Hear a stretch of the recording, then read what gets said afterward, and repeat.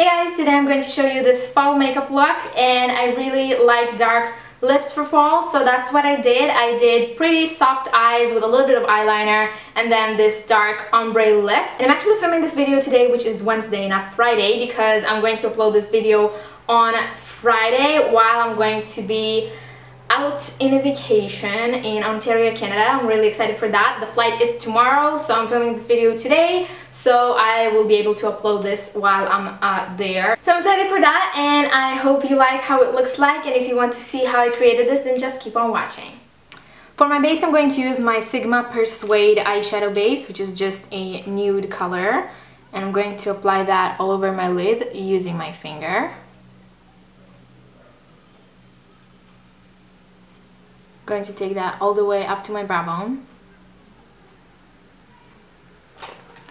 Then I'm going to take my MAC Brulee eyeshadow, which is again a nude, oh my god, just fell, which is a nude shade, and I'm going to apply that all over my lid using my MAC 252 flat brush, which looks like this.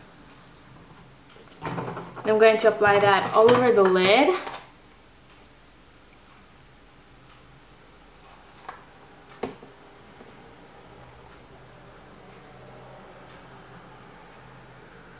And then a little bit under my eyebrow. For my crease color, I'm going to take my MAC Brown eyeshadow, which is a dark chocolate brown. And I'm going to use that with my Sigma E45 brush. And I'm going to take a little bit of that and apply it to my crease very lightly, because it is a very dark color, so you want to be careful with that. I'm going to apply it all the way in the inner corner and then kind of connect it with my contouring on the nose. And then on this outer edge, I'm just going to blend it out towards the temples.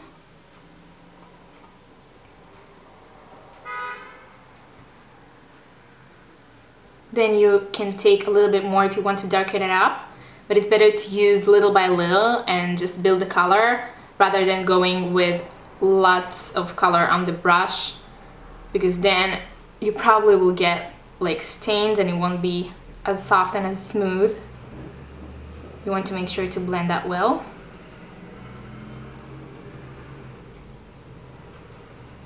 Then to blend the outer edges a little bit more, I'm going to take a fluffy brush. This is my Sigma E25 and my Sigma Smoke Screen palette. I'm going to take Thunderhead, which is this color. You can see me using this color a lot. I really like it. It's a really soft brown. And with that fluffy brush, I'm just going to take this color to the outer edges of the darker brown on the crease.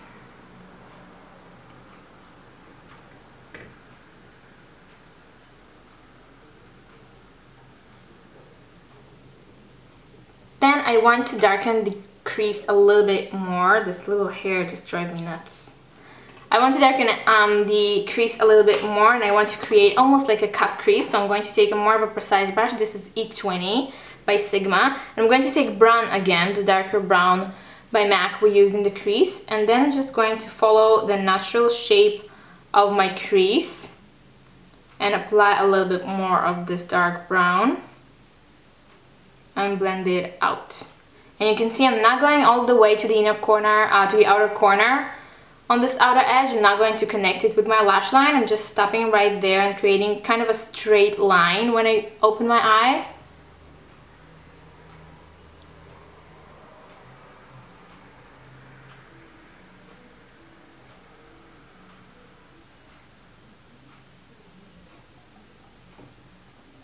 Like so. Then I'm going to take my blending brush again, and you can just go over this to blend it out even more. Then for my eyeliner, I'm going to take a black pencil because I want it to be a little bit softer than a liquid or a gel liner. So I'm going to use my Makeup Forever Aqua Eyes in number OL, which is the matte black. And I'm going to apply that close to my lash line, halfway in. And you can get a little bit messy with that. That's okay, because we're going to blend it out later. And now to blend it out, I'm going to take my Sigma small angle brush. This is E65. And I'm going to go over this pencil and just blend it and soften it.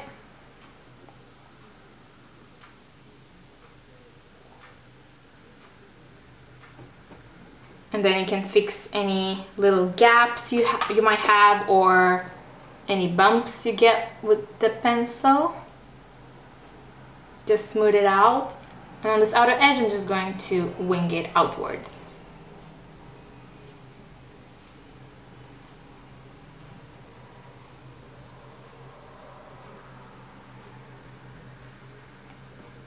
Then to intensify the color a little bit more, and to set the eyeliner in place, I'm going to take a black eyeshadow. This is by Sephora, and it's Must Have number 6. It's just kind of an ashy black. And with the same angled brush, I'm just going to apply this color over the black liner.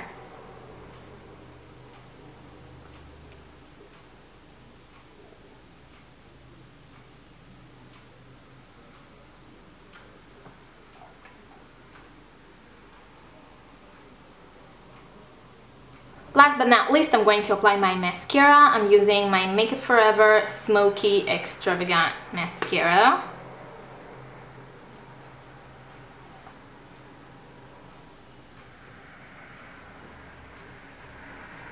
So I know I want to do a dark lip. I love burgundy lips for fall, but I don't want to leave it just flat. I want to add a little bit more of a dimension. So I decided I'm going to do a ombre lip using a darker black pencil around the outer edges of my lip.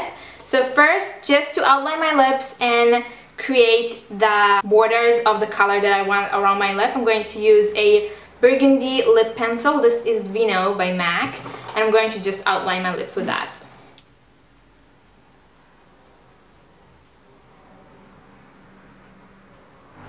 Now I'm going to just lightly fill it in.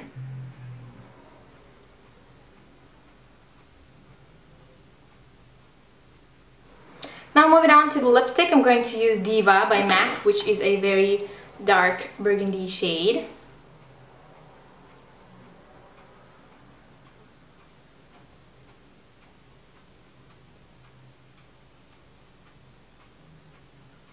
Now to blend it out and smooth it out, I like to go over with a lip pencil. I'm going to use my LO5 by Sigma and just blend the color in.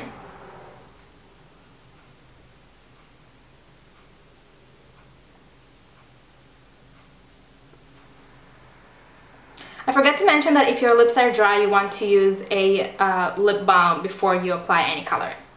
Now for the shading, I'm going to use my Urban Decay 24/7 Glide On Eye Pencil in 0, and I'm just going to outline my lips with that.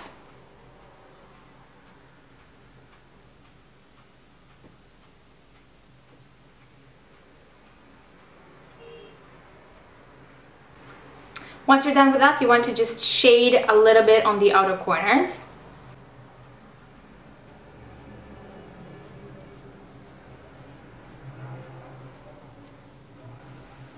And then just blend it in with the lip brush again.